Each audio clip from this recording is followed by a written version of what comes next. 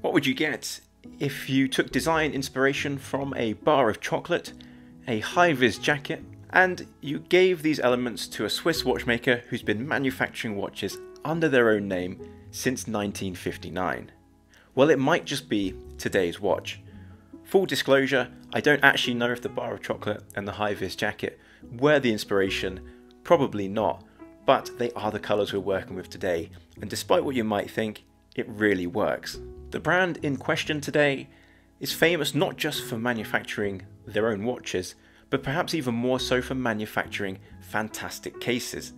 And they were selling them to other watch manufacturers, especially in the 60s, the 70s and the 80s. They were very prolific. Some of their customers included Blancpain, Doxa, Hoya, amongst many more. Yes, you probably guessed it, today we are talking about Squale. I have stalked today's watch for literally years, and I've been waiting for the right moment and the right price to pick this one up. Up until this point, I'd never had a Squale watch in hand, I'd never owned one, and I had no brand experience. So I couldn't tell you much about what it's actually like to own a Squale. Today, that changes. So shall we have a look and see if the Squale is really any good?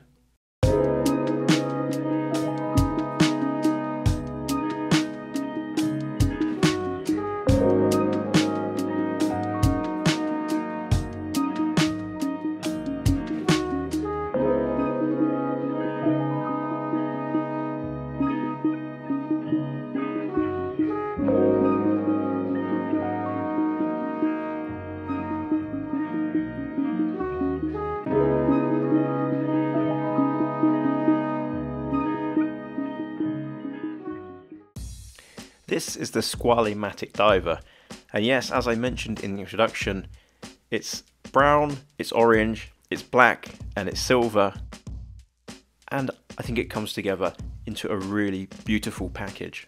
I'll start off with some specs as always, then we'll look a bit closer at the watch and go through the pros and cons, of course. I've actually had this one for a little while now. I traded up from my Ticino diver, put a bit of cash on it, and managed to secure this one used, but lightly used. So talking specs, this is a 44mm diameter case. It's got a thickness of 16mm, and that includes the double dome sapphire there. 51mm is the lug to lug, and it's a 22mm lug width. This one has a screw down crown, screw down case back. It's pretty much all 316L steel as you'd expect. Beating away inside of this one is the trusty Sellita SW200-1. This is the Elaborate grade, so 38-hour power reserve, usual stuff, 26 joules, runs well, pretty rock solid, reliable Swiss movement, and easily serviceable with pretty much any half-decent watchmaker. Bezel insert on this one is not ceramic. I thought it was as well. It's actually enameled steel, so that was something new for me. The lume is Superluminova C3. We'll take a look at that a little bit later on. Something to point out on this one, when you see the bracelets in this video, it alternates between a shark mesh and a finer Milanese mesh. These are both my own bracelets from my watch box. The watch came on a leather strap, which I'll show you later, but there's a reason why I haven't stuck with that, and I haven't purchased the Squale mesh because, to be honest, it's really expensive, and I'm not sure that I can justify the price that they're asking for it. Oh, and one more spec I almost forgot. This watch is 600 meters water resistant. It doesn't really look like it, but that's impressive engineering on the case. So looking a little bit closer at the Squale, you have this like sunburst chocolate coloured dial, which I really dig.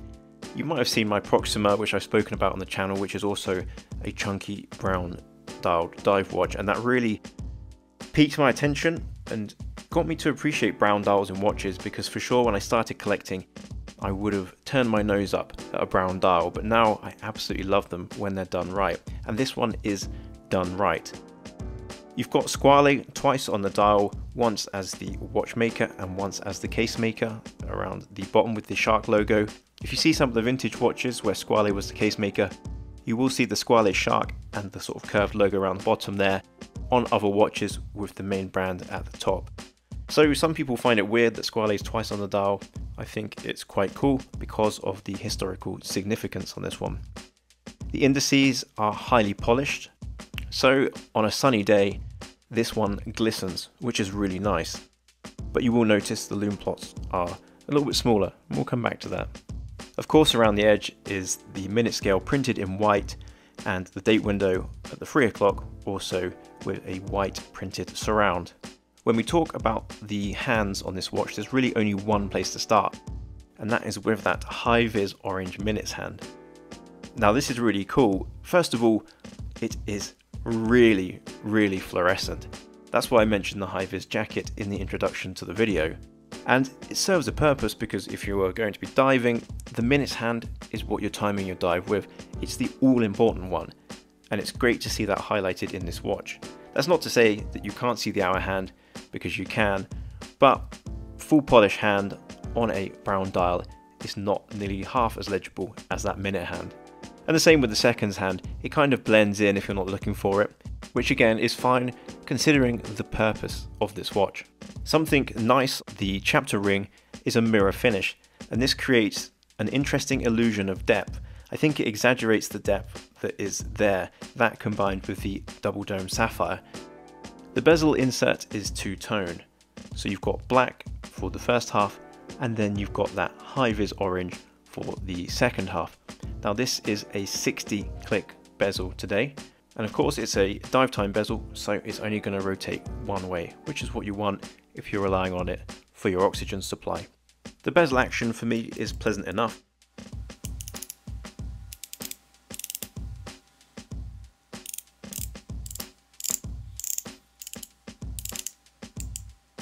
Yep, to be honest, the bezel feels good.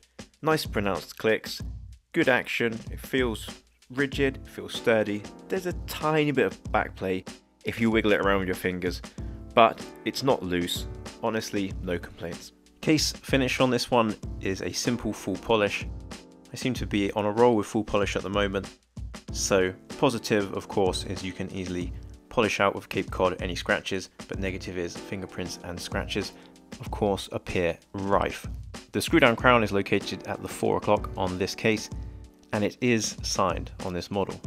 Also worth noting is the bezel can be removed by 4 lock screws, so it won't easily be knocked off. I've seen this but only really on Breitlings before, so that's a cool touch. There's not a huge amount to see on the screw down case back. Again, mostly full polish, a small spec sheet, and the Squale logo. It feels quite a simple case back and very much a part of a tool. And how does the watch wear? I've got to say, on my 17.5cm wrist, it feels excellent. It reminds me of the Seiko Monster a little bit. That's also a large watch, but when you wear it, it doesn't feel large because it conforms to the wrist really nicely. Now I can't say that it would be the same for smaller wrists or bigger wrists, but I can tell you that the downturn on the lugs here seem to perfectly match the shape and the contour of my own wrist, and I think that's partly why it's so comfortable. I can wear this watch for long periods of time and I don't feel any fatigue, I don't feel any sharp edges, and I don't really want to take it off. Sorry to interrupt the review, it's a very quick one. Just a note to say, if you're enjoying today's video, it takes quite a lot of time and effort for me to make these, a good couple of weeks really, just for a review. It's just me and a pocket camera. So if you like it, if you're enjoying it, it would mean the world to like and subscribe to the channel. And to all of my existing subscribers, thank you so much, you are a bunch of legends. Back to the review. In terms of lume, although this is Superluminova C3, the dial is hugely disappointing. The hands, don't get me wrong, hours, minutes, seconds, I can read those all night and through to the next morning from a pitch black room, but the dial and the bezel marker at the 12 o'clock disappear so quickly. It's really disappointing considering the expertise that Squale have in dive watches. How does it run on the time grapher? Well, plus 15, plus 14 seconds per day. It's a little bit high for my liking. Nice amplitude, low beat error.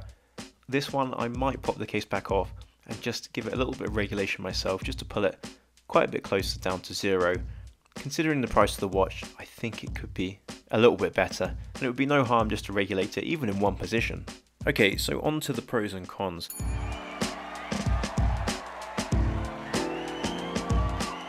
This one really does wear better than its size.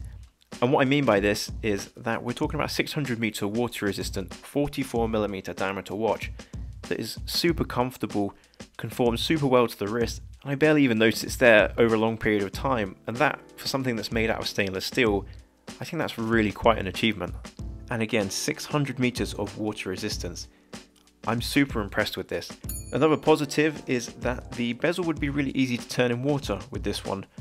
The bezel slightly protrudes from the case at all angles and has a very nice knurling on it, and that means even with slippery, wet gloves, you're going to be able to grip it and you're going to be able to turn it. Again, a watch made for purpose is something that I really dig. It has a standout colour scheme. I wouldn't have thought that chocolate and high-vis orange go together, but they do.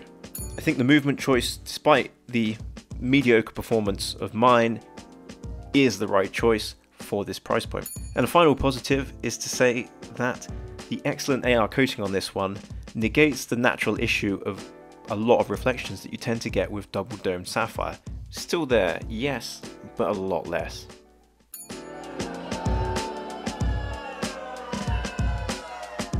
We've seen the lume, and I just want to reiterate, when making such a good dive watch from a brand with so much history and so much experience of dive watches, I do think the lume application is disappointing. Next point is one that we hammer Seiko for, so let's hammer Squale for it as well. The bezel insert on mine is misaligned. It sits slightly to the right rather than bang on the 12. Next point is more to do with design continuity. I personally feel that a polished metallic frame around the date window would match the rest of the indices far better than the printed white box. The leather strap that I mentioned that came with this one, I don't think matches it at all. This strap introduces yet another colour into a watch that I think is already on the limit for the amount of colours. And I know that's a bit rich of me, having just reviewed the multicoloured Mido, but decompression scales are something completely different. Feel free to check out that review if you're curious. And the final point, I just feel like a slightly bigger crown would be easier to grip. Don't get me wrong, I can operate this one, but where it's tucked into the case on the lower side and where the bezel protrudes as well, I find it a little bit difficult to unwind sometimes. I just think a bigger crown would have solved the issue. So I think that's everything on this Squale. At this point I've got to apologise to you because my plan was, when I filmed the video, to tell you all about how, yes, the Squale is expensive, but if you wanted a taste of a deep sea diving brown dial, fear not, because you could buy this Proxima for less than a couple of $100 and it would probably satisfy the urge because it is a stunning dial and not everybody has the money for the Squale. I went onto AliExpress to grab the link and posted it in the video description, and I cannot find this watch anywhere, so I apologise for that. I am trying my best to find cheaper alternatives. If you know of a more affordable brown dial diver, let me know in the comments, because I couldn't find one yet.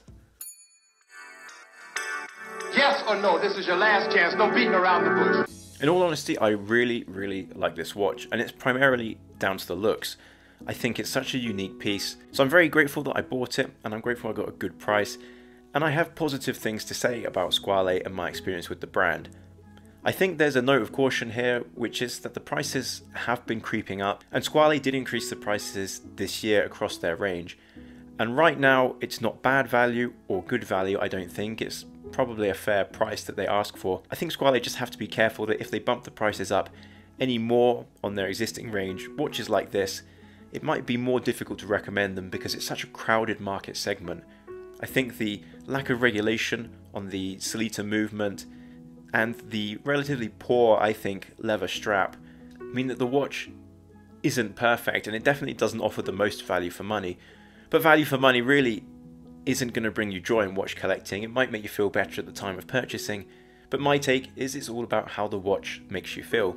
And for that reason, I highly recommend this watch, because it makes me feel great. But that's just my opinion. I'm just a guy on YouTube, and as always, I encourage you to go out there, have a look at the watches for yourself, get hands-on with them and see what you think. And of course, the comments section is the place to let me know exactly what you think. I try to reply to as many comments as I can, so don't hesitate to tell me for better or for worse. Anyway, thank you so much for watching, and I hope that I'll see you on the next one. Cheers.